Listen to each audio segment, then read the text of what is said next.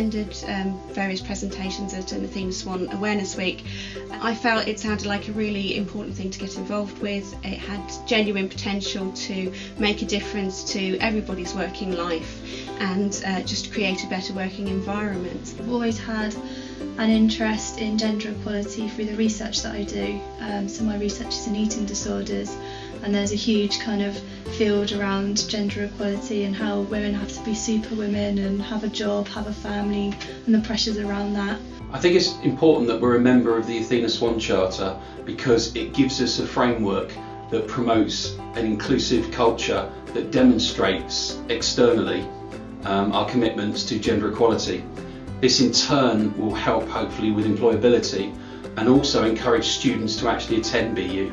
I became involved in the Athena SWAN self-assessment team because I wanted to help the university to ensure that there weren't any barriers preventing people from achieving the best that they can.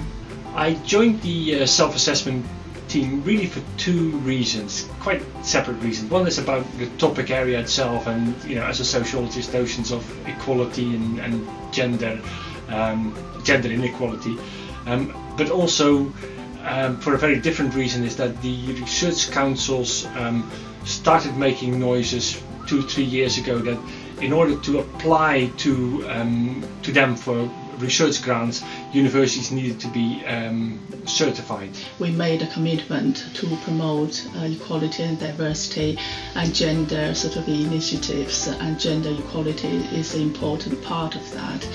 Athena SWAN initiative is aimed for promoting gender equality and to get more female academics into higher positions, and I have a strong interest in that, and I would like to make my contribution to that. If we're serious about advancing women's careers, then we need to establish good working practices and ensure that what we do helps women to move forward and helps all of the workforce to move forward.